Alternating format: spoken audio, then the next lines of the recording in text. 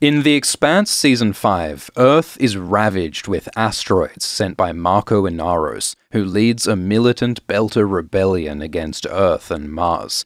Naomi is imprisoned by Marco and their son, Philip. She jumps through space to escape, and Alex dies saving her. Amos and Clarissa fight to survive on an apocalyptic Earth. Holden struggles to contain the protomolecule. Fred Johnson is killed. And in the finale, a rogue Martian faction leaves the solar system for a new world called Laconia, and one of their ships is destroyed by mysterious alien entities. So, what's going on here? This video has no spoilers from the books, just stuff from the TV show up to Season 5. So, for generations, the people of Mars have worked to terraform the planet into a habitable world, with breathable air and life. But in Season 3, the alien ring gates opened up hundreds of already habitable worlds, planets like Ilus that have life and rich resources. So Mars is now obsolete. People start leaving. But Mars still has a heap of advanced military gear lying around, and with its government in disarray, stuff goes missing. Bobbie and Alex discover a conspiracy in the military to give advanced Martian warships to Marco Inaros and his Free Navy. In return, Marco gives them the protomolecule sample that he steals from Fred. In the finale, we learn that this Martian conspiracy is led by someone called Admiral Duarte, and Duarte's Martians take a whole fleet of ships and yeet out of the solar system through the ring gate, because they made a deal that Marco can have the Sol system, while Duarte's faction rule a system called Laconia. This has actually been hinted at all season. If you zoom in on the opening credits, it shows a Martian ship flying to Laconia. So, on Laconia, Duarte has the scientist Cortazar studying mysterious alien structures and experimenting with the protomolecule. In Season 2, Cortazar said that the protomolecule learns and changes, that it devours old constructs and recreates them. It seems that Duarte and his Martians want to recreate the dream of Mars. A conspirator said that the dream of Mars isn't dead, it's about to be writ large. Sauveterre says that Mars is not just one planet, it's a vision of humanity that can encompass 1,000 stars. He says that Laconia will be pure and unified, strict and militant. The name Laconia refers to Sparta in ancient Greece, which is renowned as a military society. So Duarte has started a whole new faction of Martian military on the distant world of Laconia, empowered by alien technology, but they're playing with fire. One of Duarte's ships enters the Laconia ring and is suddenly destroyed by mysterious alien entities. These are the creatures that killed the Builders billions of years ago, using weapons like that artifact on Ilus, and now these entities are a threat to humans too. So Season 5 shatters the balance of power in the Expanse, with Laconia splitting off from Mars, Earth devastated, Marco's Free Navy rising in the belt, and strange aliens haunting the ring gates. But at the same time as all this sci-fi and politics, this season is also deeply personal, with Amos, Naomi, and Alex each going on journeys to face their pasts. Amos grew up in Baltimore. As a child, his name was Timothy, and he was sexually exploited as a child prostitute, then worked as muscle in organized crime. A woman named Lydia was like a mother to Timothy, and she taught him that even if you're not a good person, you can still live like a good person. You can pretend to be righteous. 'Cause Amos doesn't feel empathy for others. Hurting people makes him feel good. He can't tell right from wrong. He's a damaged person. But by following a guiding light like Lydia or Naomi or Holden, Amos can learn to do the right thing and live a good life. Lydia has died, so Amos pays his respects to her husband, Charles, and then visits his old friend, Eric. Back in the day, Timothy's boss was Amos Burton, and Burton ordered Timothy to kill Eric. Timothy killed Burton instead and took Burton's identity to escape Earth and start a new life as Amos. Now, Eric is a crime boss himself, and Amos gets him to provide housing for Charles. And before leaving Earth forever, Amos visits Clarissa. In Season 3, Clarissa murdered a bunch of people, trying to get revenge on Holden for imprisoning her father, but afterwards, Amos made friends with Clarissa, so he visits her in an underground prison called the Pit. Clarissa is in a deep, dark place, emotionally and literally, so Amos helps and supports Clarissa in the same way that Naomi and Lydia helped him, which goes to show how much Amos has grown. While they're in the pit, one of Marco's asteroids hits America, and they have to work together to climb out of the darkness into the light, like a metaphor for escaping their emotional pain. They also kick a cybernetically enhanced super thug in the balls, which is a metaphor for kicking their emotional pain in the balls. Amos still isn't good at this talking about your feelings stuff, so he's almost glad when the world starts ending and they've got to fight to survive. Violence, he understands. Amos says that in times of conflict, human groups fracture into small, hostile tribes. But Clarissa has a more optimistic, inclusive perspective, and she convinces Amos to help some refugees escape Earth. With the help of Eric, they find a ship and fight some goons and fly to safety on the moon. There, Eric asks Amos to come with him to start a crime gang like the old days. But Amos rejects his dark past and chooses a more optimistic future. He brings Clarissa to join the Rosie crew, arguing that even murderous enemies can become trusted friends. So, Amos suffered terrible trauma and violence, and he can never fully escape that past. But he can learn to be better, and help others to be better too. Amos survives the churn by growing his tribe. Naomi also faces her past. Years ago, she was involved with Belter radicals Marco, Sin, and Corral. Naomi and Marco had a baby called Philip. Marco was passionate and charismatic, but was also an emotionally manipulative, narcissistic terrorist. He used some computer code that Naomi wrote to blow up a ship called the Gamara, killing 500 people. Naomi was horrified and tried to leave, so Marco took baby Philip away from her. Naomi became desperate and depressed and almost committed suicide out an airlock. She did manage to start a new life, but always felt guilty about the child she left behind. In Season 5, she and Philip finally reunite. Naomi hopes to save her son from being used by Marco like she was, but Philip stays loyal to his controlling father, and Naomi is imprisoned on Marco's ship. Series creator Ty Frank says Marco is like a bad guy version of Holden.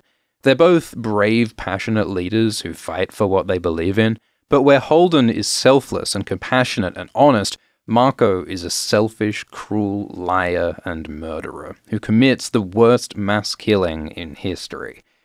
Sin is more friendly with Naomi. He was always a brotherly, protective figure to her, kind of like Amos. Naomi's actress Dominic Tipper says that similarity might be what drew Naomi to Amos in the first place. Naomi tries desperately to convince Philip to leave Marco, but ultimately he rejects her, and Naomi is again unable to save her son.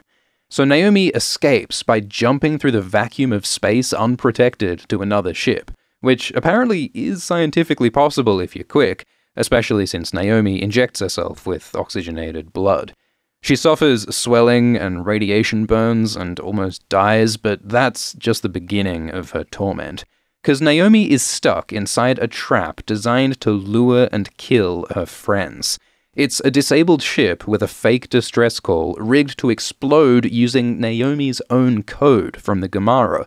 It's like Naomi's past has been weaponized to destroy her. But Naomi uses her skills and her grit to survive this hellish trap. She leaps into space again to warn her friends and is rescued by Alex and Bobbie. Alex goes back to Mars to reconnect with his ex-wife and son, who he had left behind to go be a pilot.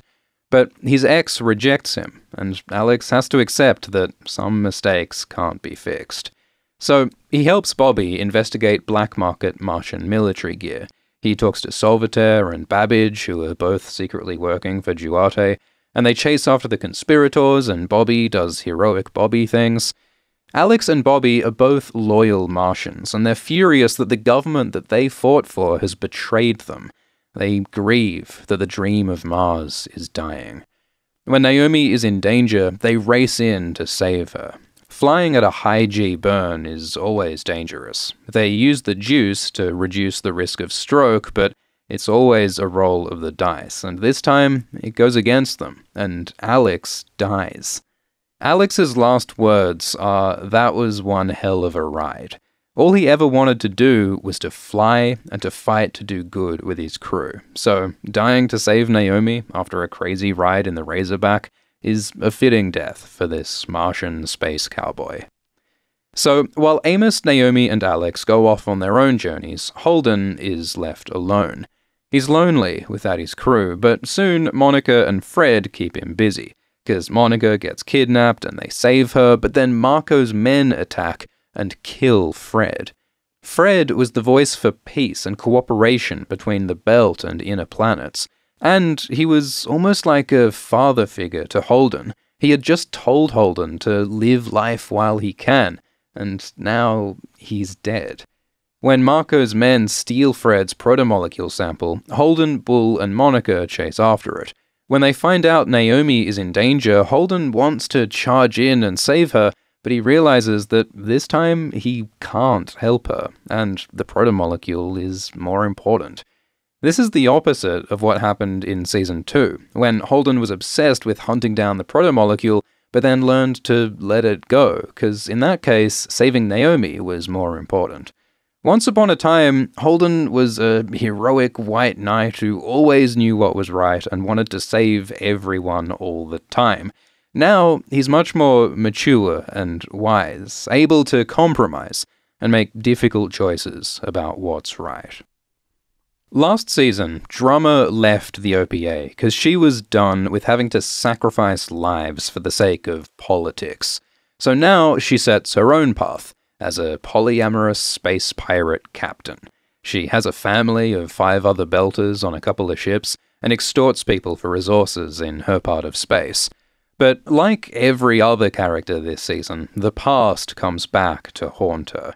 She finds the ship of Ashford, who was killed by Marco last season. Previously, Drummer and Ashford had captured Marco and would have killed him, but Drummer spared Marco, leading to Ashford's death. So Drummer suffers grief and guilt over the death of her friend. Drummer had always been so tough and professional, but now we see her vulnerable, intimate side and her relationships with her partners. When Marco rises to power with the Free Navy, Drummer has no choice but to join the man who killed 2 of her friends, her longtime ally Fred, as well as Ashford. Drummer's partner Oksana says for the safety of their family, they must stay loyal to Marco. But then Drummer learns that Naomi is in danger from Marco. Naomi and Drummer survived the behemoth together. They danced and handballed together. Naomi built Drummer's robot legs when she was paralyzed, so Drummer won't let Marco kill another of her friends. She rebels against Marco, attacks his ships, helps save Naomi, and reclaims her independence. But there's a terrible cost. Marco kills one of Drummer's partners, and Oksana blames Drummer, so her family breaks apart.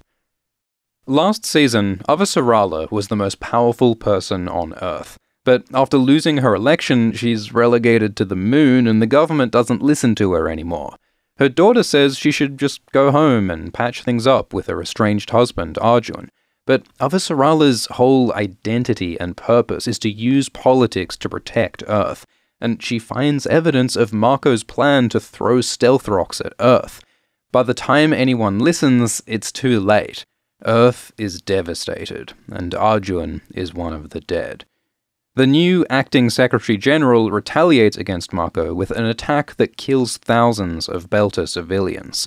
In the past, Avasarala probably would have supported this. She agreed to the destruction of Amos in Season 2 and attacked a civilian ship last season, but now she doesn't want to repeat the mistakes of the past. Killing civilians will only create more terrorists, and Avasarala feels responsible to protect not just Earthers, but all people, so she resigns in protest of the attack. And it works. Others resign with her, the power shifts, and Avasarala becomes Secretary General again, the once and future Queen. In the end, she calls for unity among Earth, Mars, and the Belt, as they face the new threats of the Free Navy and Laconia. So, in Season 5, the sins of the past come back to punish the protagonists. Marco's Free Navy arose from a century of oppression of the Belters by Earth and Mars. Naomi is almost destroyed by Marco using her own computer code. Duarte and Laconia's protomolecule sample is the one that Naomi refused to destroy back in Season 2. Naomi fails to save Philip. Holden fails to contain the protomolecule. Alex fails to repair his past. Drummer fails to protect her family. Avasarala fails to protect Earth. This season is the Empire Strikes Back of the Expanse, in that the good guys lose. If there's any hope in this story, maybe it's in Amos and Clarissa, who emerge from trauma and apocalypse with new optimism and unity. So, that's what happens in Season 5, but there's a whole bunch of cool stuff in the books that didn't make it into the show. So, we made a video about Book 5, Nemesis Games, that you can watch right now at the link below. Thanks for watching. Please like and subscribe, and thanks to Amazon Prime Video UK for sponsoring this video. Cheers.